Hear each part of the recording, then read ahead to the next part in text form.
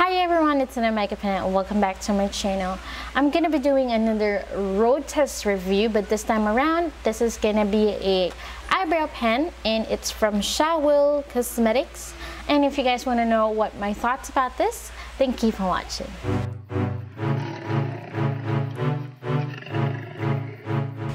Okay, so this is a new line from Shawill. Well, as far as I know, this is new to my eyes, so bago lang siya. And it has like this really nice packaging, gold packaging. Tapos it is the coloring eyebrow from Shawill makeup line, and it says at the back or at the box, it says genuine to your skin for a long-lasting radiant beauty. Okay, so when I saw this at the counter, at the Shawill counter, I immediately took one because I know this is new and I would love to take or to do a review on that. Plus, it is really cheap. I got it only for 188 pesos. There. And of course, syempre, tinry ko siya sa counter bago ko siya binili. And what I really like about the product is the packaging. Teka ha. Look at the packaging. This is really cute. How cute is that, diba? Ang cute niya. Pink. Tapos meron siyang lid na stripes, pink and white. And the name of the product is at the container itself. There you go. Okay, so what it claims for: unique lasting formula with flexible strokes to create a comfortable, relaxed, and natural eyebrow stretch. Maintains natural looking results. So that's how it looks like. Now for the shade, I believe according to the sales lady, according to her, it only comes with one shade, which is fine, I guess, because the shade is fairly neutral. And I have it on my eyebrows right now. And I just want to show you first how the pen looks like. So ito yung tip niya, para siyang pen type actually. There. Okay. And the shade. Actually, nag-swatch na ako kanina. Ayun yung shade niya. More on the natural side, but it's not brown. It's not reddish brown, but it's more on the blackish brown shade.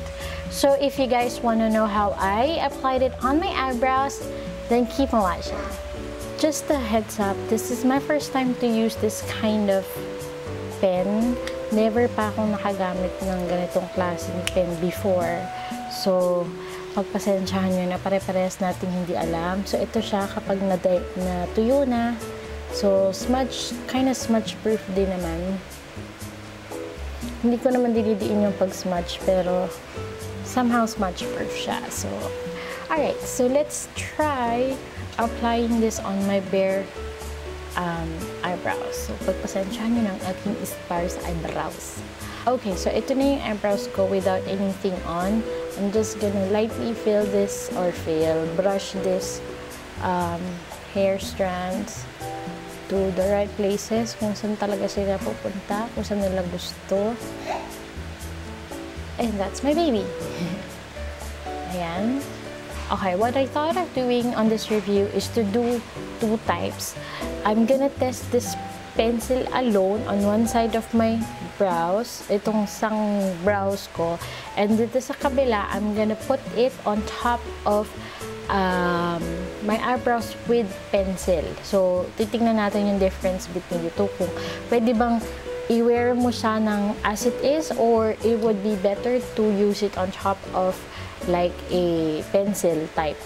Pero this is a good replacement siguro, as they claim. At the back, wala naman siyang nilalagay or wala namang information masyado, but I will show you guys later on how it looks like. So, let's start!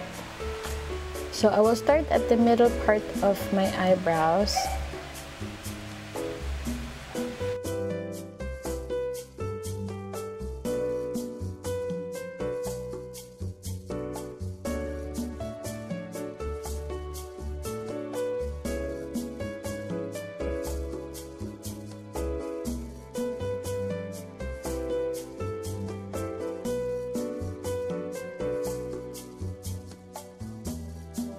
Lagyan ko na siya.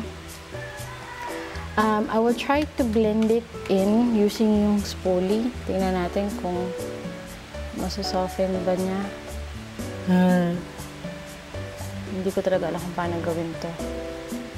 Or paano mag-apply ng ganito. Kasi medyo nahirapan ako i-apply siya under or on the inner corners of my eyebrows. Kasi usually fini-feather out ko lang yung powder or pencil pagka ganon. Pero dito medyo challenging siya ng konti. Okay. Halatang halata na nag-line ako doon. So try kong i-soften yung area na yan. But since smudge proof siya, medyo nahihirapan kayo. Okay. Pero so far, I'm liking yung finish niya sa eyebrows ko. Ayusin ko lang ng konti. Ayan, ayan siya. So this is how the eyebrows looks like kung yung pencil lang or itong eyebrow pen lang ang gagamitin natin. And this is how my original eyebrow looks like without the pen. Okay, so ang gagawin ko naman sa kabila, I'm gonna apply with my regular eyebrow pen first, and then I'll top it off with the pencil from Shawill.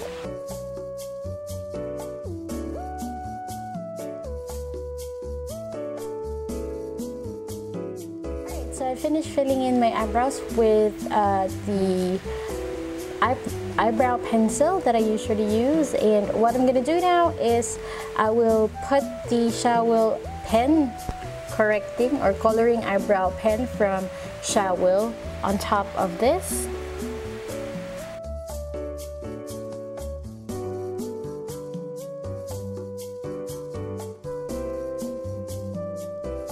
Alright, so I finished filling in my eyebrows using both methods. And as of this time, parang mas nagustuhan ko siya when I use it on top of the eyebrow pencil that I usually use. Kasi mas na-intensify niya yung eyebrows, mas naging precise yung eyebrows, pero at the same time, soft pa rin siya as if it's not too drawn. And comparing it to this side na yung coloring pencil lang ang ginamit natin, medyo parang mas matapang yung dating niya sa akin, ha? Kasi I preferred having my eyebrows a little softer than how my eyebrow color looks like. Hindi siya too dark, hindi rin siya too overly drawn. And I feel that this side is a bit drawn compared to this side na mas soft ang appearance niya. And at the same time, medyo naging challenging para sa akin na gamitin yung pencil as it is and have it blended in such a way na seamless and hindi siya halatang, I don't know, hindi halata na nag-eyebrow ka. Kasi medyo thin yung ano niya, thin yung application niya, and then mabilis siyang matuyo. So, mahirapan kang i-blend, especially kung ang gusto mo is yung sa inner corners ng eyebrows is medyo faded yung appearance compared to this one na ginamitan ko muna siya ng pencil, on below before ko ginamit yung eyebrow pen or coloring pen from Shawill. Mas nagmukhang natural siya, pero mas maganda at mas precise yung application compared to eyebrow lang siya. Medyo parang sabog in such a way or hindi siya ganun kalinis tignan. Compared to this one, malinis siyang tignan, precise yung application, and then maganda rin siyang gamitin on the tip of your eyebrows kasi yung pinaka-tip ng eyebrow mo, mas ma-achieve mo siya kasi mas thin at precise yung application nga nung using the brush nung Shawill. Compared tong eyebrow lang, like this, tapos medyo kailangan i-sharpen mo siya para makuha mo yung desired thin ng tip ng eyebrows mo, then you can do it. Pero at the end of the day, it might not last that long. Ngayon, ang titingnan na lang natin is yung longevity niya. nung product for both methods, titingnan natin kung alin dito yung method na mas matagal gamitin yung, or mas matagal magiging magandang tingnan yung eyebrows natin, or yun nga, yung longevity niya with the kind of weather we have. Tapos, I will check with you guys later to see how it looks like. And the time now is 9 o'clock in the morning. Tada! Okay. So, tignan natin kung gaano katagal magmumukhang maganda ang ating eyebrows at hindi ba siya matutunaw dahil sa init ng panahon ngayon. Tapos, yeah, I'll see you guys on my first check-in. Hi everyone, I'm back and this is my first check-in with you with the eyebrow pencil that we are testing from Shawill. And it's already 1:51 in the afternoon.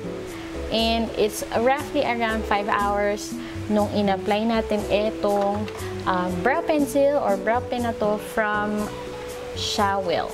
And let's see how the foundation. Let's see how the pencil is as of now na almost 5 hours na in-apply natin siya sa ating eyebrows. And kung may difference ba. Alright, so this is the closest that I can get my camera, my lens. And let's talk about this side muna na itong pen lang na to ang ginamit natin. And so far, hindi siya nag-smudge, hindi siya nalusaw, at ganoon pa rin siya as how we applied it this morning. Wala siyang shiny effect, although oily yung skin ko. Sometimes kasi nagkakaroon ng oily effect din dun sa area ng eyebrows ko kapag brow pencil lang ginamit ko. Pero with this, hindi siya nagkaroon ng kahit anong shiny or oiliness. And if meron man, hindi nalusaw yung pencil, which is good. On this side naman na may pencil underneath nitong, eyebrow pencil underneath nitong coloring pen na to from Shawill. It looks the same pa rin, although kanina bago ko nag-touch, kasi nag-touch up na ako eh. I was doing a review on a foundation, and napansin ko dito kanina shiny tong area ng eyebrows ko compared to dito kasi nag-peek through yung yung oiliness ko dun sa eyebrow pen na ginagamit ko, or eyebrow pencil na ginagamit ko from ano nga bang brand nun? Yun, basta doon. I think it's from Pinky's collection, and nag-shiny siya ng konti. Although nakatulong pa rin tong pen na to na ma-maintain niya yung shape ng eyebrows ko after 5 hours. And that's a really, really nice sign for me. And sa ngayon, titingnan pa rin natin kung hanggang saan ang kaya nitong eyebrow pencil na ito or eyebrow coloring pen na ito sa isang oily skin na katulad ko. Alright, so I will check on you guys in just a few minutes. Hi everyone, I'm back, and this is gonna be my second and last check-in with you guys about this review. And yeah, I must say, first and foremost, I'm very, very pleased with the performance of this product. Actually, nagulat ako. Hindi ko siya in-expect, to be really honest with you, na maglalast siya ng ganito katagal. And as you guys can see, hindi man lang nagbago yung eyebrows ko for the entire day. Ang dami kong ginawa. And still, pinagpawisan ako, and still, andyan pa rin siya. Mukha pa rin siyang perfect. It looks exactly the same as how I applied it early this morning.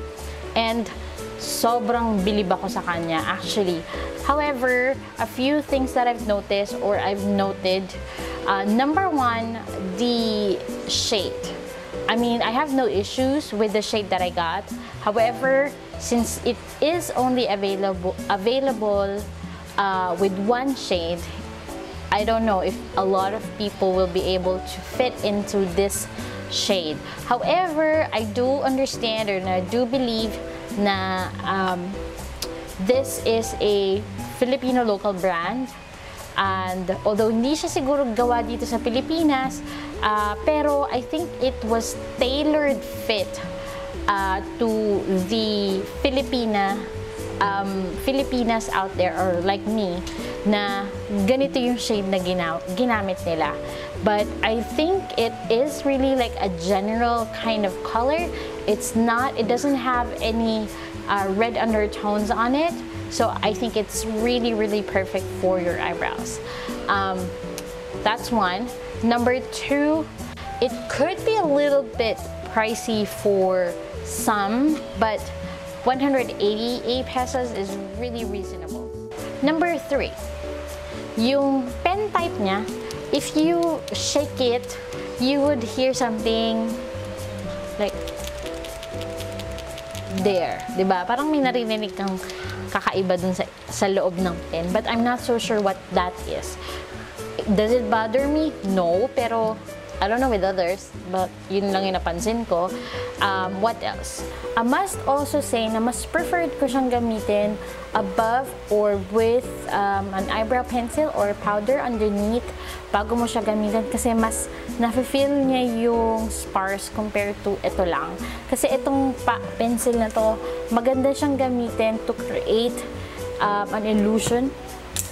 Yeah, as I was saying, mas magandang gamitin tong product na to create illusions of hair strands if you really have like severe or if you want to create like a different eyebrow shape.